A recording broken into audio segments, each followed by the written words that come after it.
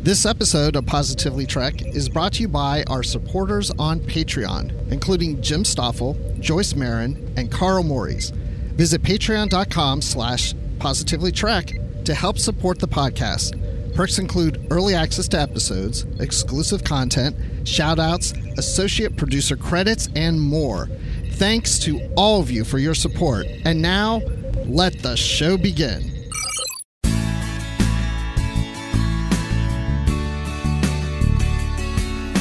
Welcome, everyone, to another exciting episode of Positively Trek with your two Star Trek expert hosts, myself, Dan Gunther, and with me, as always, Bruce Gibson. Bruce, how are you doing today? Oh, I'm doing great. I wasn't expecting you to throw to me because you said two experts in Star Trek, and I thought, I wanted to know who the other one was. Oh, yeah. No, you're absolutely an expert. How many years have you done a Star Trek book podcast and all this Star Trek podcasting? You are definitely an expert. Okay, so maybe I am, but you're more of an expert than I am. Whatever. It's true. Well, regardless, welcome to Positively Trek, where we are talking about the week's Star Trek news as well as just a general Star Trek discussion. So this week we have some, I'd say, product-heavy news. We have some stories of new products that are coming available in the next year or so, as well as an interesting story about a Gene Roddenberry biopic that is in the works. So excited to talk about those. And yes, I am the kind of person that did look up before he started recording today, is it biopic or biopic? And it is definitely biopic. Right, like biography, biopic. Yeah, biopic. Yeah, absolutely. So I've always heard both, but I was like, I've got to look this up. So that's the kind of nerd I am. Well, I wouldn't have done that because I always thought it was biopic. I don't know if I've heard the other pronunciation. If I did, it just went over my head. Yeah, I'm starting to read an interesting article about grammar about why people tend to go towards saying biopic, but then I was like, oh no, I've got an episode to record. I'll get back to that later. Yeah, that's interesting. I would never. Yeah, now that you say it, looking at it, if I never saw that word before or heard it, I probably would read it as biopic. Yeah, that totally makes sense to me. See, I'm not the only one who mispronounces words, so that's good to know. I was rewatching Star Wars: The Bad Batch earlier this morning because I'm getting ready to do that on a different show, and they call the girl in there, they call her Omega, but then when she says her name, it's Amiga. Oh, with her accent, yeah. Yeah, and I'm like, in Star Wars, names are always pronounced differently. Mm-hmm. Yeah. Oh, that's great. I should rewatch The Bad Batch too. I really enjoyed that. Yeah, it's good. I like Cad Bane. He's one of my favorites. Yeah, absolutely. But we aren't here to talk about Star Wars today. We should be talking about Star Trek. And there's a new action figure coming on the market from our friends over at Exo-6. We've featured them a few times on the podcast before. They're the ones that do the 1/12 scale, really highly detailed, quite pricey, high-end action figures, and they've unveiled their next project. So they had Data and Picard and the Borg Queen revealed so far. Now they're going to be doing Captain Catherine Janeway, which will be coming out. They're aiming for October release. And interestingly enough, this is the first Captain Janeway figure produced since the series was still airing in the 90s on UPN. So we got the Playmates figure back then, and then this one. So, I mean, we've had little statues and Hallmark ornaments and stuff, but this is the first action figure since then, which that's crazy to me. I don't even have any of the first action figure of her. So well, it makes sense that during the time Voyager was on, they would come out with action figures. But since Voyager's been off the air, I mean, it would make sense that maybe there'd still be some, but, you know, typically when a show's on air and after it leaves, they continue to making, you know, as many things as they used to. But now we're getting it. It's, you know, it's a long time coming, but here it is. Definitely. And especially if you think, like, how many Kirks and Picards have we gotten since then, right? But no love for Janeway from the action figure market until now again. So So these will retail for $189.95 US dollars plus shipping.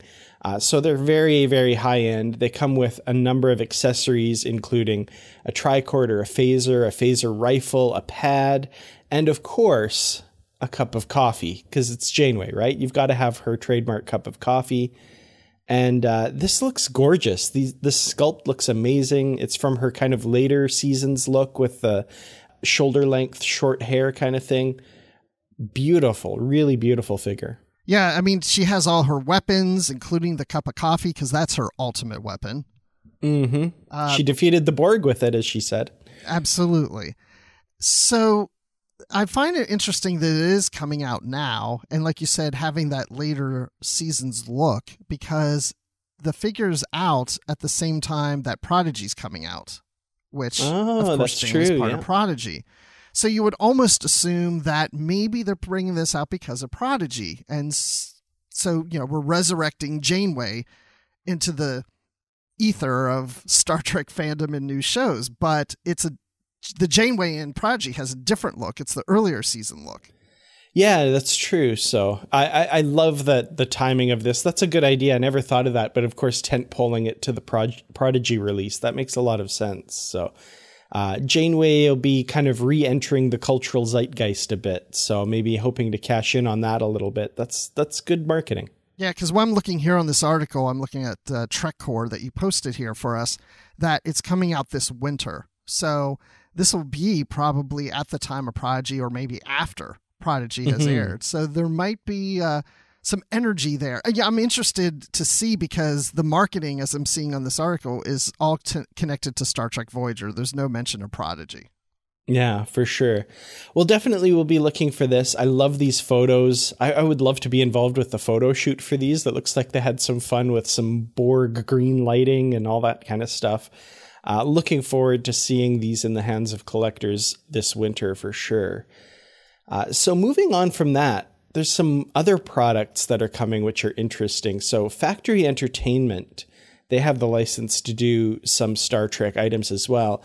And they're debuting an all-metal, budget-friendly series of scaled-down Star Trek prop replicas. So this is fascinating. There'll be like small-scale versions of weapons and stuff that we've seen in Star Trek. And the two that they're kind of showcasing for now are the Lurpa, which is the Vulcan weapon that Kirk and Spock used against each other in Amok Time in the original series, and Klingon Batleth, probably the most iconic bladed weapon from Star Trek. And they'll be, so the Lurpa will be about 8 inches long and the Batleth about 7 inches long. So very small kind of scaled down display items, but by the looks of it, very faithful to the source material. They look really cool. Right, and they're on little stands that say Star Trek on them, so you can display them very nicely. As you said, they're not real big, and I thought it was something that we could play with the Janeway action figure, right? She could hold these. They're probably just the right size for her. Very, very likely, absolutely. But yeah, they're gorgeous replicas. It looks like they've kind of gotten every detail down as well as they possibly can, just in that smaller scale. And they're metal too, so they're very beautiful. Yeah, I wonder if I can use them as like utensils in the kitchen for something, because they're metal and they're the right size, handheld or whatever. But yeah, $34.99 price, so that's not bad. Yeah, definitely within the realm of possibility for a lot of fans, a little bit more budget friendly, that kind of thing. I think these would look really, really great on a shelf, in a Star Trek collection. I think these look beautiful. So yeah, this might be something I might look into getting for sure. Yeah, I'm looking on their website, Factory Ent, E-N-T for entertainment, factoryent.com, and you can pre-order them right now. Definitely. So yeah, we'll have links in the description, of course, to these stories, and links where you can purchase these as well. Well, one last little piece of Star Trek merchandise to talk about, and this one is another Star Trek Discovery Blu-ray set. So they're combining seasons 1, 2, and 3 into a 3-season collection. So for those of you out there who have been holding off getting the physical media for Star Trek Discovery, this new collection might be the way you want to get the all 3 seasons so far of Star Trek Discovery. This is set for release on November the 2nd. And like I said, contains all 3 seasons and has this lovely cover art with a collection of characters from all 3 of Discovery's seasons. This looks beautiful. I won't be getting this myself. I have the Blu-ray collections from all 3 seasons, but I have to imagine there are a few people out there that would be looking to complete their collection if they haven't gotten Discovery already. Yeah, I do like the cover, the artwork for this. There's a planet and maybe a moon with a bright light like the sun behind it coming through. And then, like you said, all the different characters from Burnham to Pike to L'Rell, Adira, Lorca. I mean, from all 3 seasons. I mean, there's more and more of them. But this whole collection of characters there, it's kind of nice to reminisce and think, wow, we've had 3 seasons and look at all the various characters we've seen that have not just come, but also have left the series over time too. So I like looking at this. Yeah, definitely. It would look really good on your shelf, I think, for sure. So I do have to say there are no new special features that are included with this. I'm assuming just the special features that came with the original releases. They're just repackaged in new packaging and packaged all together. So, completionists, don't worry. You don't have to get this if you already have all 3 seasons. There's nothing extra here, but definitely a convenient way to get all 3 seasons if you don't have them already. Yeah, so I'm looking on Amazon right now, and it's showing that the Blu-ray set is $111.99, but it's $5 cheaper if you go with the DVD at $106.99. Now, I don't know if these are final prices. I'm assuming they are because you can pre-order. But, so yeah, a little over $100 if you want all 3 seasons. Mm-hmm. And the cool thing about ordering on Amazon is if the price does change, you get the lowest price that happens during your pre-order period, which is, I've always liked that about Amazon. So if the price goes up, you're still paying whatever you locked in at, or if it goes down, you get that lower price as well. So that's pretty cool. Yes. Well, if you consider how much you pay to subscribe to a service that carries Discovery, and if that's the only reason you're paying for that service is to watch Discovery, that adds up to more than $100 fairly quickly. So finally, the final news story I want to talk about today is this Gene Roddenberry biopic that's in the works. So Deadline Hollywood first reported this, and it was later confirmed by Variety, that a biopic about Gene Roddenberry, of course, the creator of Star Trek, is in development over at Roddenberry Entertainment. The script was written by Adam Mazer, an Emmy winner best known for You Don't Know Jack on HBO. And it's being produced by Gene's son, Rod Roddenberry, and Trevor Roth. So this could be really interesting. I like the idea of this influential person getting a biopic made about them. There's some really good biopics I've seen over the years, and I'd love to see one about the story of Gene Roddenberry. Yeah, maybe Rod Roddenberry plays his father, Gene, if he can act. Maybe we can audition, Dan. Maybe. I mean, I'm not an actor. I maybe you're an actor, but that's definitely not something that I'm into. But yeah, this looks really interesting. And of course, the Roddenberry Company has produced a number of documentaries and things over the years. So it'd be interesting to see them venture into this world of a more narrative type story. Yeah, it would be interesting to see what they cover and maybe what they don't cover about Gene's life. I mean, there's certain things that have been said about Gene over the years, and there's just some things I don't know if they're really true or things are exaggerated and such. So the fact that his son is involved, and I know that even as Rod Roddenberry's son doesn't necessarily know everything, but he's heard enough stories and talked to enough people and remembers things about his father that I think we'll probably get a fairly accurate, representation of Gene Roddenberry in this biopic.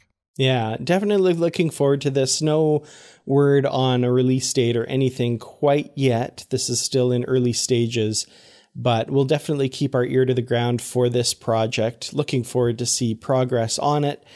And Gene Roddenberry, of course, recently his 100th birthday, what would have been his 100th birthday passed. And this is a good time to announce a project like this because, you know, he's been on the minds of a lot of Star Trek fans lately with lots of tributes kind of pouring out about him over the past few days. So really looking forward to seeing what I'm assuming will be a celebration of the man's life. I would hope so. I hope it's a celebration. Yeah, no, I'm sure it will be for sure. Well, what do you say we move on to our discussion topic, which I think this is an interesting topic. And this came up recently on our Lower Decks episode. We were talking about the latest episode, Kayshawn, His Eyes Open. And that discussion kind of led to the topic of management styles in the Star Trek universe and how many lessons you can get from the management styles of various Star Trek leaders over the years. So I thought it might be kind of fun to talk about the leadership styles of some of Star Trek's biggest leaders, captains mostly, but I'm sure we'll touch on some other people as well. But I don't know. What do you think? Like, does Star Trek have a lot to offer in the realm of leadership? I think Star Trek, especially the captains, are a great example of effective leadership. I actually judge leaders, even in my own job, when I work for different people. I base them on what I've seen in Star Trek in a lot of ways. Oh, totally. You know? So, yeah. I mean, I was thinking about this earlier. A lot of the style of management from these captains are very similar to each other. They're not that vastly different, maybe except for Freeman being a micromanager. But outside of that, they have very similar styles, and they know they have to adjust depending on the situations. Absolutely. I have one friend who really takes to heart the idea of what would Picard do when he's thinking about management styles and working in a team and that kind of thing. He really takes that to heart and really judges people on whether or not they're acting as he would see Captain Picard doing. Yeah. I mean, Picard is when you were talking about that, I was just thinking about how Picard has his own style, and we really see the difference of styles when Jellicoe comes onto the bridge and temporarily takes over. And Riker and some others are a little put off with the style of Jellicoe, and it's not like Jellicoe was wrong necessarily in his style. It's just he had a different way of doing things. His style was just a little different. And sometimes that works for some workers and sometimes it doesn't. But even Picard's management style may not work for others. You know, sometimes he's a little too serious, you know, and, you know, like somebody like me reporting to a Jean-Luc Picard. I mean, I work hard, but I also play hard and I have humor. And I don't know if that would work on his style. I seem to do better working for someone who's a little more loose and a little more accepting of some humor and joking around. And Picard loosens up as seasons go on some, but that style for me is, you know, as much as I appreciate him as a captain and one of my favorite captains, it's a style that I probably wouldn't fit really well with under that leadership. Yeah, so Picard, I'd say, has a very professional relationship with the people around him. He doesn't mingle a lot with them on a personal level. There's, of course, the famous scene at the end in All Good Things where he finally joins the poker game and says, "I should have done this a long time ago," which kind of highlights the distance he's kept between him and his crew. And there's always that idea that Picard is forgiving of mistakes and maybe has a little bit more leeway than, say, a Jellicoe, but at the same time has that very polished, very professional feeling on the bridge. Like there wouldn't be a lot of joking around on the bridge, I don't think. Yeah, it's like not that long ago, I went to the office. I haven't been in the office really in the last year and a half because of the pandemic, but I did go in one day and the president of that division of the company was there, and when he saw me, you know, he's just like, "Well, look, you made an appearance today. He actually exists. He's alive," you know, joking and haha. But Picard wouldn't be like that. He'd say, "Oh, I see you're made into the office today." You know, it's just not my style. Yeah, I feel like you would thrive just on what you're saying here more under Riker's command, as we've seen a little bit recently on the Titan in Lower Decks, where he is a little bit more jokey. Like, he obviously expects a lot from his officers, but he kind of pals around with them a little bit, makes little jokes, you know. And of course, a bit of that is kind of exaggerated by the kind of cartoonish nature of Lower Decks, you know, exaggerating the humor a bit. But I still feel like, yeah, he would be a lot looser, a lot more willing to kind of pal around with his officers and kind of establish that relationship, which we also saw in TNG as well, with how he deals with his subordinates a bit. Yeah, I love how we now have determined that I work better in a cartoon environment than a real life There one. you go.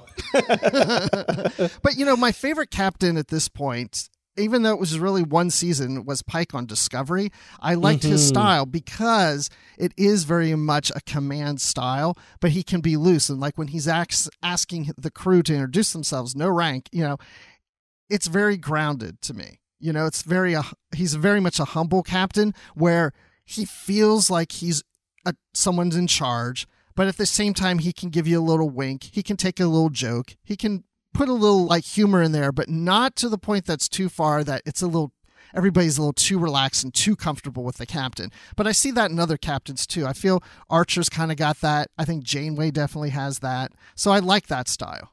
Yeah, I love that you brought up Pike, and specifically that scene in particular where he says, let's go around the room, give me your names, don't worry about the rank, it doesn't matter. And everyone lists off their names as it goes around the room. But my favorite part of that scene is immediately after that, where he issues orders by name to each and every person on the bridge, showing that, like, this wasn't just some exercise to make people feel seen. He's actually seeing them, and he's already learned their names and their jobs and that sort of thing. I love that. I love that, you know, he goes back around, says, you know, Burnham, do this, so-and-so do that, Detmer, fly, good. You know, like he just has something to say to everyone and addresses them all by name, and just shows that he's that kind of leader that really wants to get to know his team and stuff. And like, this isn't a criticism of Picard or Cisco or anybody like that, but how many times do we see the bridge of the Enterprise D or Ops where there's, you know, nondescript people working in the background and stuff, and we never hear their name, we don't know their jobs, we have no idea what they're doing. You know, again, that's a television production decision. That's not like a comment on their leadership style or anything like that. But I love that in Discovery, we got that kind of like every single person, what is their job? What are they doing? Okay, Pike is acknowledging them now. Yeah, and I'm glad you brought up Cisco too, because I think Cisco's style is similar in a lot of ways to Picard's. I feel the same way about Cisco as I do Picard. Except, you know, maybe if Cisco's playing baseball, you know, so he does interact with the team a little more on a recreational side than Picard does. So I think Cisco is very much like Picard, but also can let his guard down and just enjoy himself with his crew when the time is right, when the circumstances feel right. But then he can switch on a dime. When things call, he goes back into his leadership position. Yeah. With Cisco, the scenes that stick out to me are his mentoring scenes with particular people, most especially Worf on a couple of occasions. Because when Worf comes to Deep Space Nine, he's kind of being groomed for command, right? He switches to the command track, and it's obvious that, like, his career is trending in that direction. And I love those moments where Cisco takes Worf aside and is mentoring him. And there's a fourth season episode, Rules of Engagement, where Worf supposedly with the Defiant accidentally destroys a civilian transport. And it all turns out to have not been true. It was faked in an effort to discredit the Federation and Worf. But at the end of the episode, Cisco takes Worf aside and talks to him. He says, "We got lucky this time. Nobody actually died. But what lessons are we taking from this?" And Worf says something along the lines of, "I was in too high an emotional state, too eager to engage in battle with the Klingons. I should not have taken the Defiant out in that condition." And Sisko says, "That was your first mistake. What was your second?" And Worf says, "I didn't properly identify the target before engaging." And Sisko says, "You're damned right you did." Like he's got that harsh style, but it's always in the service of making his officers better and never demeaning, but always pushing them to be the best they can be. And I think that's the case for a lot of our captains. Picard, again, there's a lot of similarities there, but Sisko, those scenes, I love his leadership there. And when you were talking about that, it reminded me of Captain Georgiou, even though we don't see a lot of her. But I see a lot of Sisko and Janeway in Georgiou as a captain. Mm-hmm. I always wanted to see more of the Prime Georgiou, because just those couple episodes we get of her, I feel like there's a lot there. They really packed a lot in. They say that they've all been together for 7 years. I would have loved to have seen more of that, because I feel a lot of that kind of command style with her too, where she's, pushing people to kind of be their best a little bit. When Saru can't quite identify the target, can't quite get the sensors resolved, she needles him a little bit, but it's just prodding him a little bit to kind of get some more answers, right? I like that, where it's not demeaning, but she's pushing her officers for sure. Yeah, and then of course we have Captain Lorca, who's from the Mirror Universe, and I don't mind his management style so much, even though he's from the Mirror Universe. I just mind his intent, and I think he brings a negative energy to the crew because he's from the Mirror Universe. But from a Mirror Universe standpoint, he seems like an effective leader. I like his management style in that case.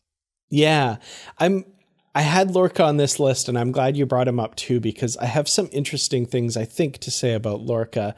Because initially when we meet him, it feels like he's a strong leader and has, strong leadership skills. But even before he's revealed as a Mirror Universe infiltrator, there's a couple clues that he's just like not quite the regular Starfleet captain. And there's one part that I just like immediately bristled against him and was like, I would not want this man leading me. And it's during a battle simulation where the tactical officer takes a little longer to like get a lock, and in the simulation Discovery is destroyed because the Klingon bird of prey takes them out. And Lorca, I think it's Landry at the time, she says, "Sorry, sir, I'll try and do better next time." And he says something like, "It would be hard to do worse." And in that moment, the camera goes to Landry, and she obviously is like mortified and crushed in front of the entire bridge crew. And I mean, there's motivation and there's trying to get the best out of your people, but that was public mockery designed to humiliate. And that is absolutely the kind of leadership that I just will immediately turn me against a manager or a superior. Like I just immediately lose respect for someone when they do that to someone else. And I understand in the heat of the moment things happen, but without an apology afterwards or something like that, I do not react well to that. Yeah, neither do I. And I've seen it. Not even just on me, but on many other people I've witnessed having that type of manager. And it doesn't work. And, there's the saying that when people quit their job, they don't quit the job, they quit their manager. It's the boss is the primary reason why most people leave a job. If they feel Absolutely. They have the support of the boss and they're not mocked by the boss, they'll tend to stick around. Yeah, definitely. And mockery is absolutely the kicker. There's actually one scene with Sisko, I think it's in season 2 with Bashir, and a friend of mine who was watching Star Trek for the first time hated this scene with Sisko. And I was trying to defend Sisko and stuff, but she had a point where, Bashir interrupts Sisko's conversation with Dukat to ask a question about something to Dukat about Cardassian war orphans. And, Bashir or Dukat answers and, then the conversation ends and stuff.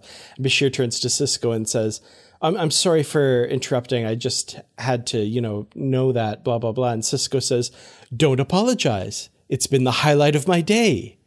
Don't do it again.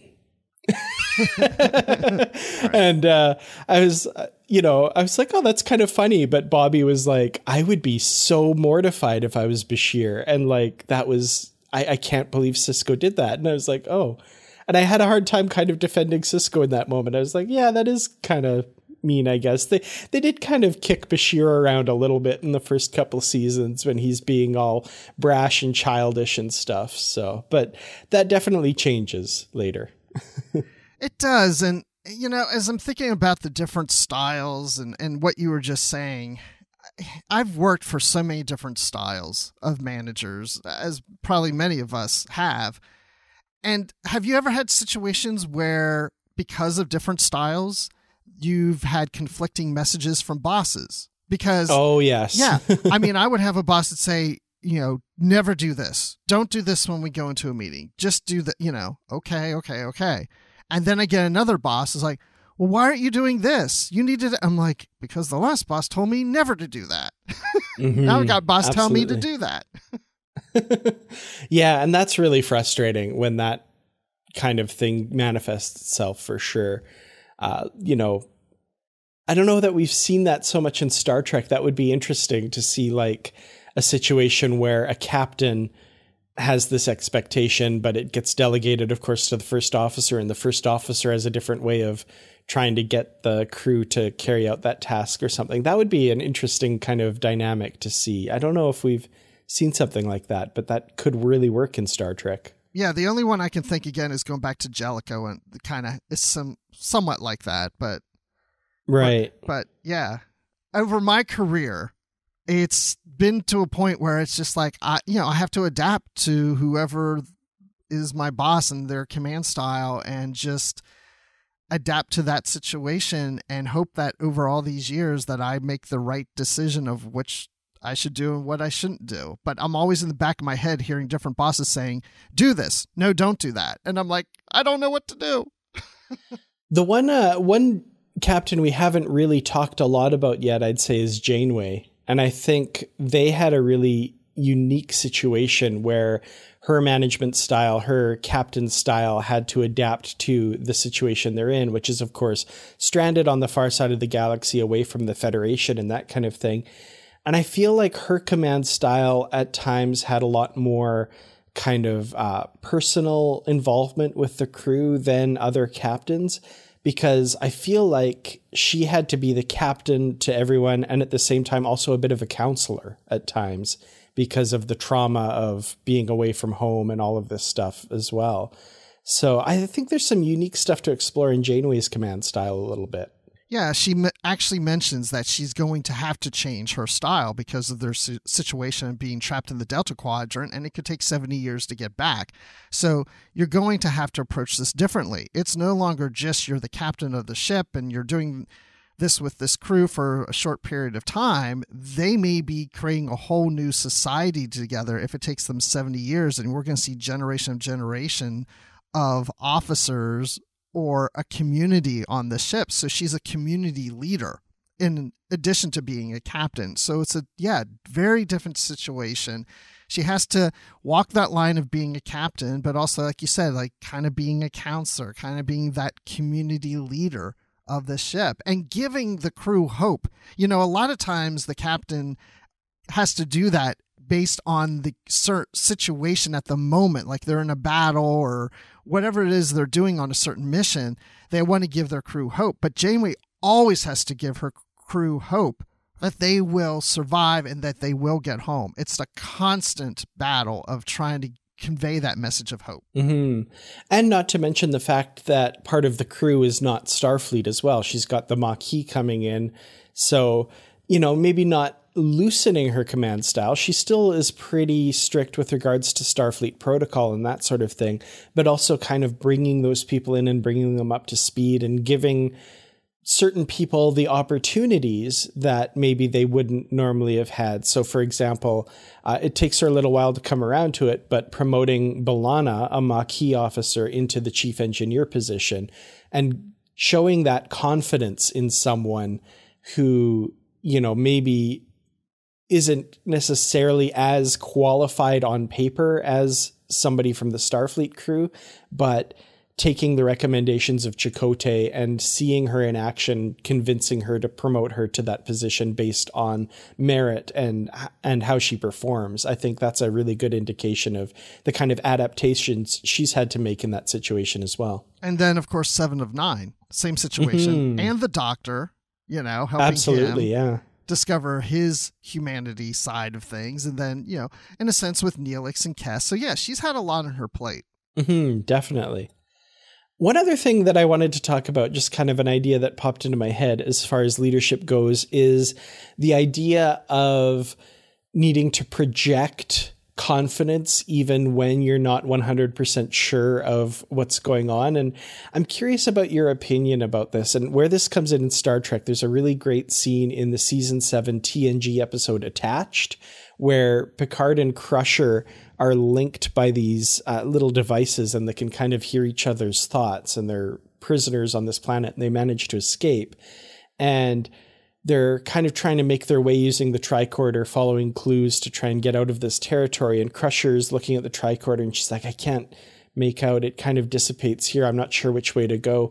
And Picard takes the tricorder, looks at it, looks up and says, it's this direction, and starts walking. And Crusher's like, wait, you don't really know, do you?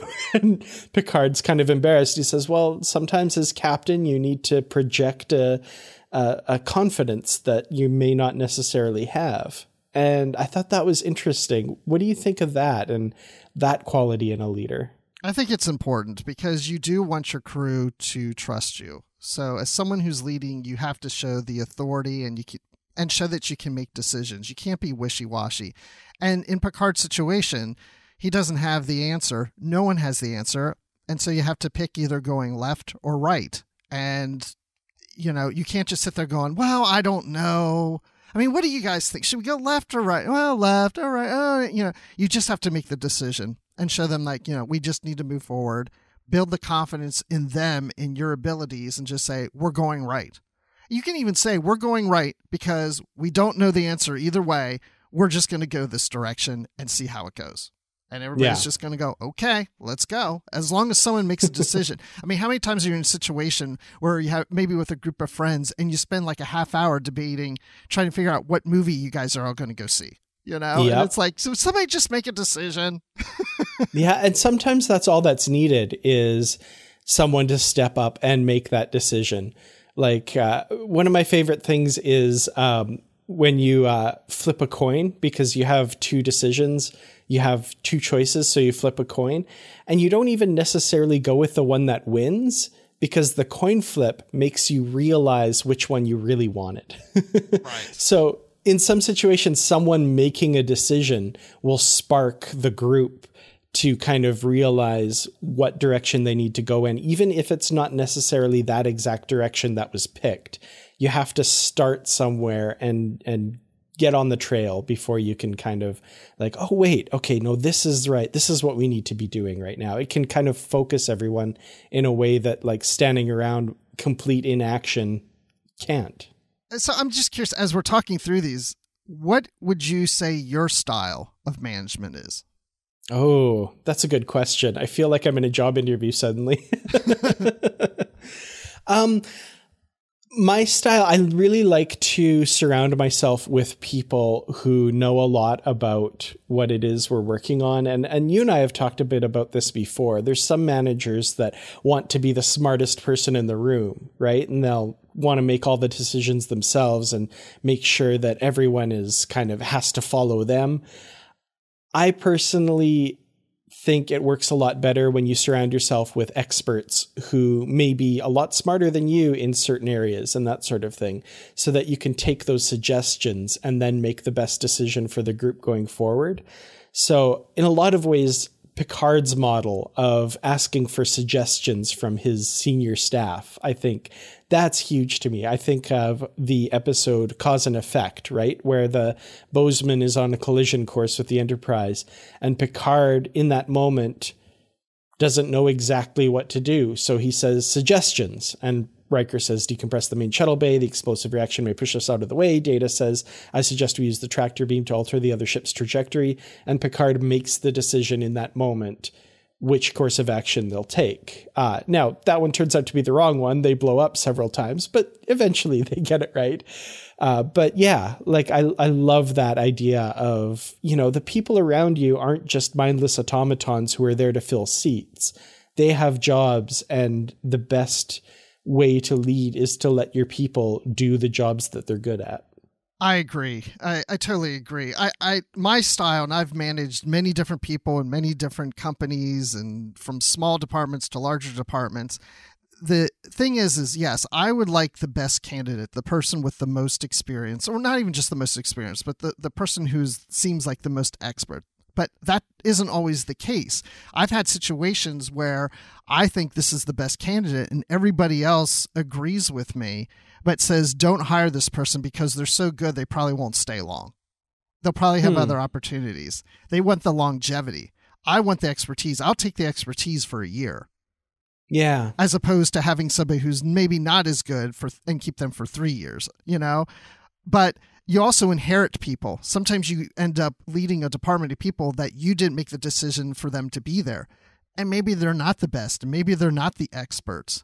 So I always take the stance of trying to get to know them a little personally, but also to know what is it that they're interested in? What do they think they're strong at? What do I think they're strong at? And focus on the abilities that make them great. And the weaknesses are fine, because then we just have to shift the weaknesses to those people in the department who have the strength in that area. So you try to build on everybody's strength and have this complete unit as a team. And so my style is doing that, is trying to recognize what everybody's interested in and what they exceed in, and focus on those attributes first. And then I also try to keep it a little light and approachable, and us to also have fun. So again, work hard, play hard. And I mean, maybe some people who work for me didn't like that style. I don't know. But I feel like most of them did, because most people that have worked for me after all these years are still friends of mine. So I guess I did something right.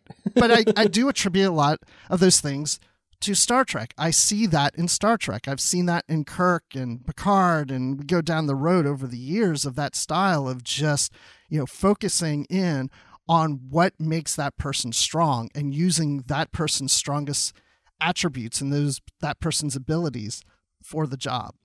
Yeah, that's a really good point. And someone we haven't focused on, but kind of popped into my head while you were talking there, is Saru in season 3 of Star Trek Discovery. And also by extension, the Admiral Vance, and his relations with Saru as well. And that kind of leadership where, you're mentoring the leader of a group of people as well. So that kind of one level higher.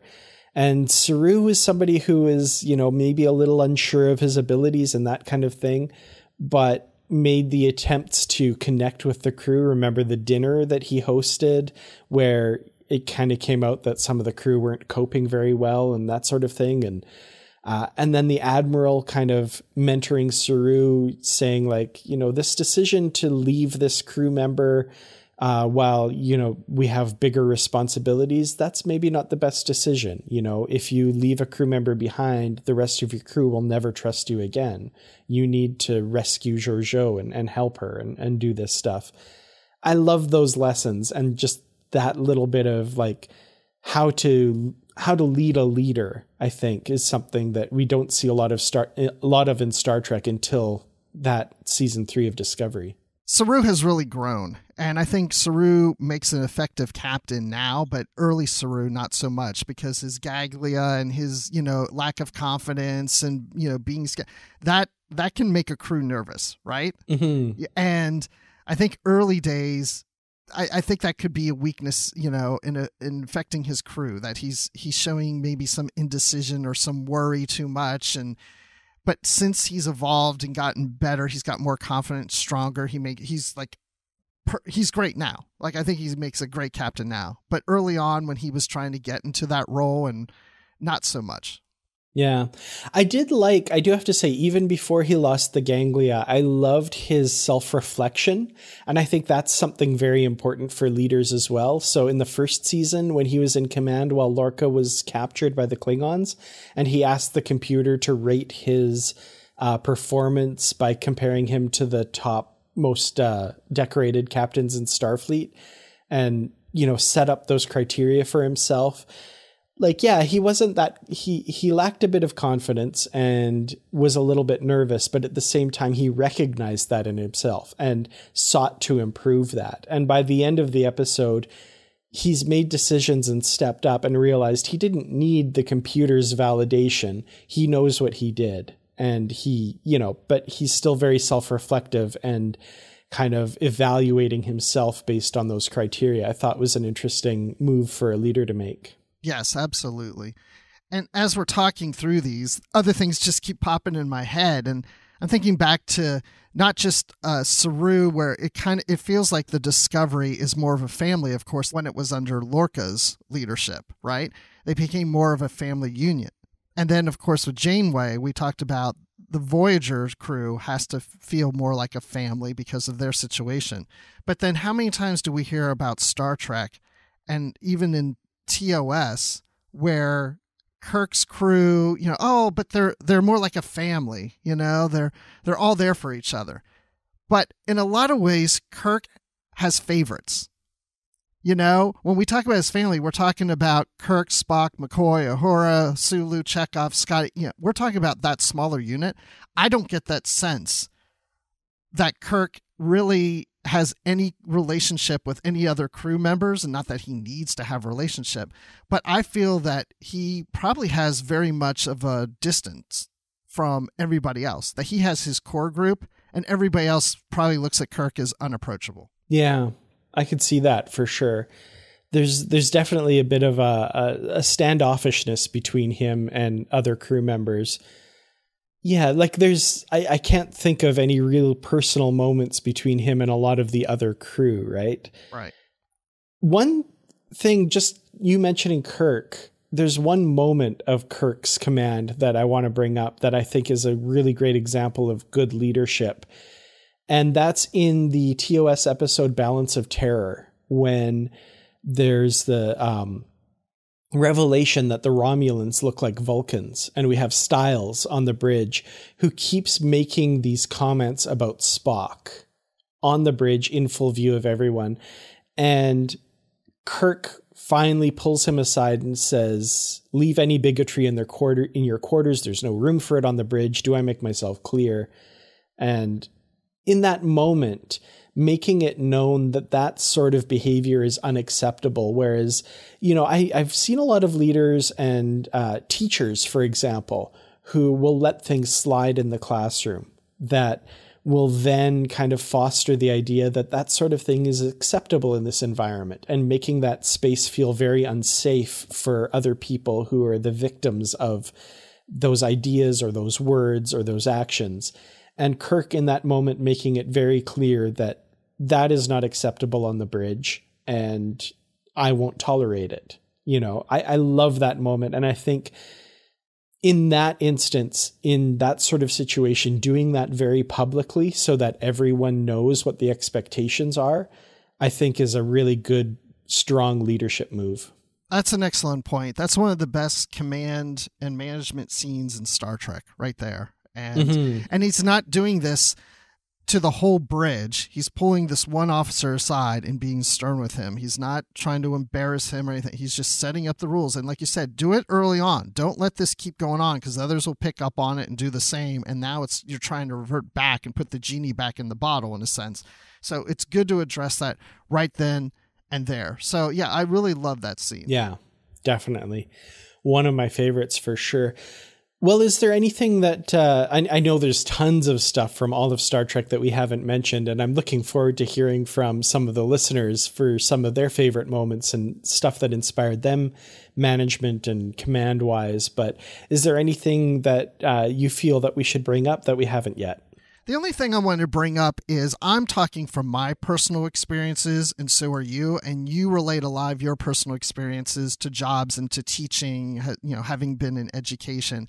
I relate mine to the different types of jobs, corporate type jobs that I have, but neither one of us have served in the military. And so I'd love to know what the opinions are of people who serve or had served in the military about their opinions of the management style of these captains, because their situation in the military is closer to what we see in Star Trek. That's a terrific point. Absolutely. And yeah, I'm wondering, I'm hoping people will reach out with that sort of experience, because that is definitely a world that I don't have any experience in. And so, yeah, I'm really eager to hear what those kind of parallels are for sure. That's a really good point. Because I've seen things online where people will talk about something in Star Trek of like, oh, this should have happened, whatever, or they should have handled it this way. And then somebody will respond who's in the military. It was like, well, that would not work that way. You couldn't do it that way.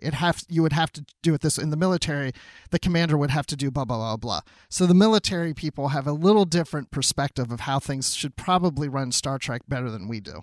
Yeah, for sure. Well, if people in the military or otherwise want to reach out to us to share their thoughts on this topic or anything else we've ever discussed on Positively Trek, you can do that by emailing us positivelytrek@gmail.com. We're also on Twitter @positivelytrek. Reach out to us there. We'd love to hear from you. And of course, on Facebook, we have the Positively Trek page as well as the Positively Trek discussion group. I've noticed a lot of people liking the page lately.